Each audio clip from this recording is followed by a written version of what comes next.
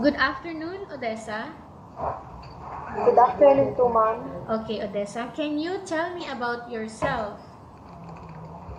I am Odessa Maribung, 23 years old, single from Navagan, Aparin, Cagayan.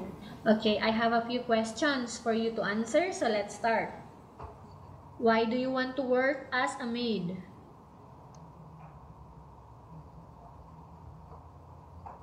I want to have a high salary and to help my family in our finances.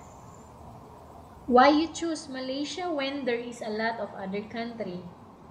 Ma'am, I choose Malaysia to know because I want to know their culture and tradition. How are you qualified for this job? Ma'am, I am hardworking, honest, and disciplined people. May I know what your educational level is? College level, ma'am. College, graduate, or Level, undergraduate? undergraduate, ma'am. What is your recent working experience? Um, my recent working experience is casino online card dealer, ma'am. Have you worked abroad before? No, ma'am. Do you have experience of taking care of babies? Ma'am, I don't have an experience of taking care of baby, but I'm willing to take care both of babies and elderly people. So willing to learn. Yes, ma'am. Do you have any other special skills? Yes, ma'am. Are you willing to learn new skills? Yes, ma'am. Are you willing to work with a family where the mother-in-law or any relatives stay together? Yes, ma'am.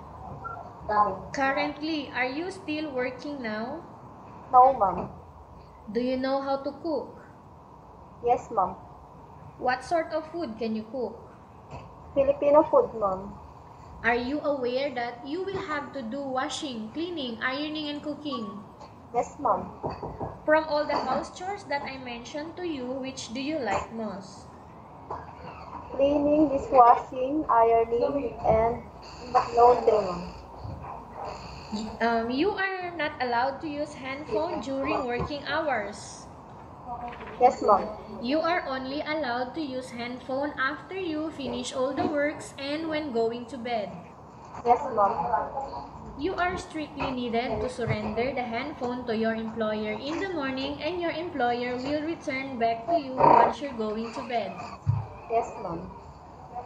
If ever your employer finds out that you're abusing of using your handphone and it's affected your work performance, your employer will confiscate your handphone and you are not allowed to hold it anymore. Yes, ma'am. Instead, your employer will allow you to call to your family 3 times in a month.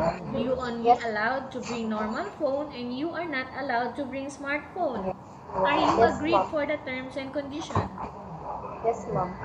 Are you agree to the rules and regulation for the handphone? Yes, ma'am. How many years is the contract as you agreed and understands? 2 years, ma'am.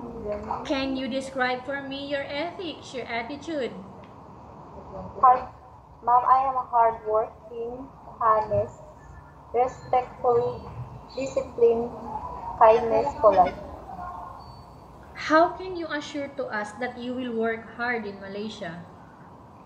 I assure that I am a working,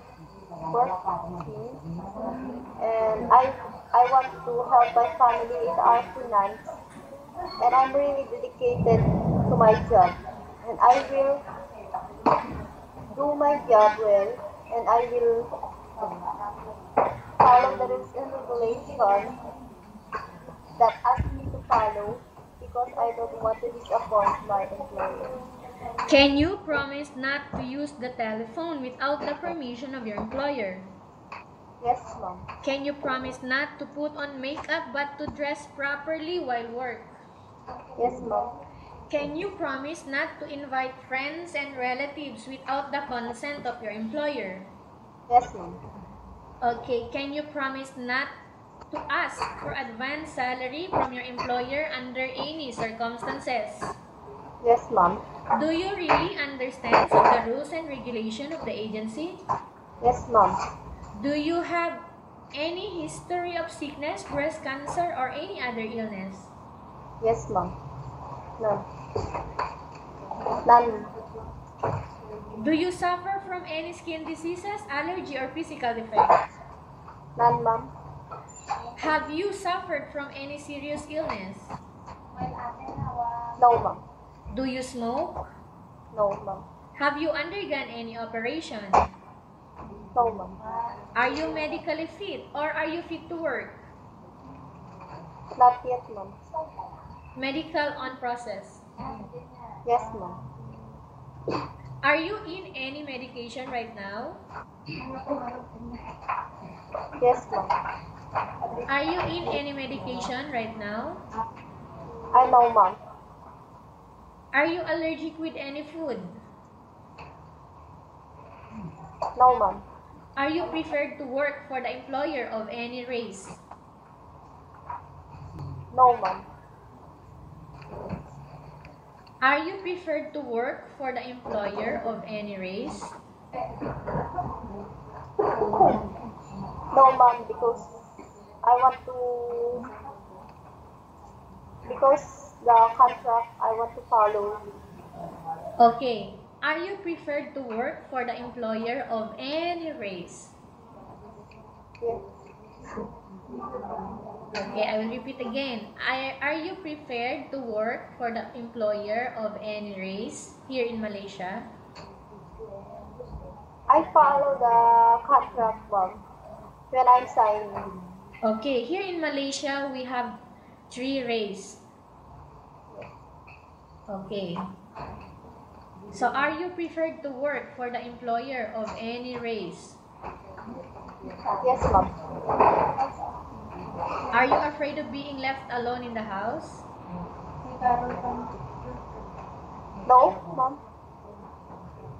Are you afraid of dogs or other pets? No, ma'am. Can you promise to work according to instruction from your employer? Random, ma'am.